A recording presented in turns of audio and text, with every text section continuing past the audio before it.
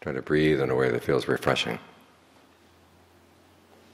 We look at the news of the world outside and it's pretty bad.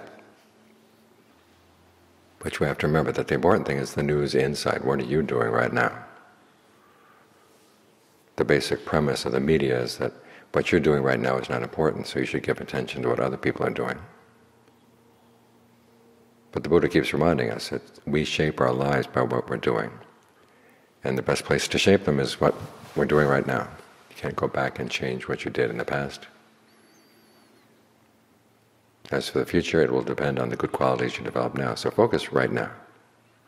What's going on in your mind? We think about the past. This is the time of the year when we think about past and future, but the year that's past and the year that's going to come. And again, if you're going to think about the past and future, think about your actions.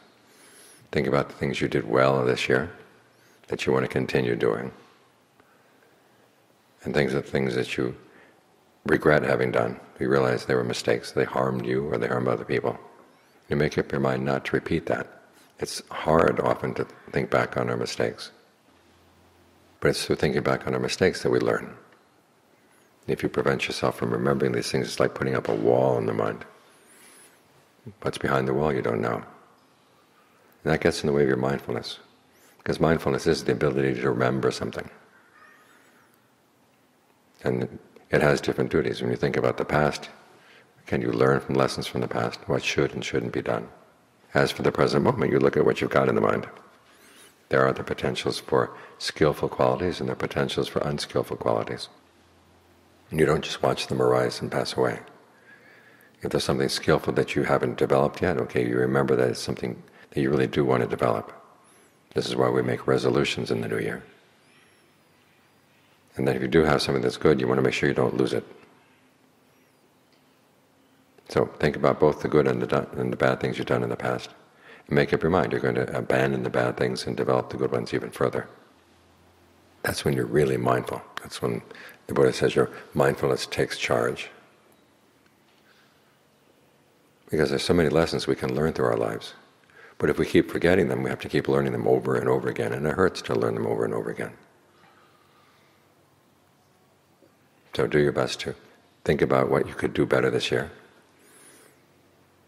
As the Buddha said, what makes a year or a day auspicious is not the stars and it's not things outside, it's what you do, how you look after your mind right here, right now. Because the year is made of what? Moments right here, right now, just in succession. So as long as you've got right here, right now under your control, you can take care of the whole year. So focus on the present, and then make reference to the past when there are lessons to be learned. And things you want to accomplish in the future, you keep those in mind as well. What needs to be done, because the Buddha says, you look for long-term welfare and happiness. With the emphasis on the long term. My brother was telling me yesterday that there was a psychologist who wanted to do a study of people who go for short-term happiness as opposed to those who go for long-term happiness. And he decided to look around. Well, where are the people who go for long-term happiness? It took him a while, but he finally settled on Buddhist monks. So he studied Buddhist monks for a while and found that yes, they really were happier because they looked for the long term. Of course, that was something I could have told him a long time ago. But it's curious that looking for people who look for long-term happiness, there are not many out there. But make sure that you're one of those people who looks for long-term happiness. That's how you show compassion for yourself and compassion for all the people around you.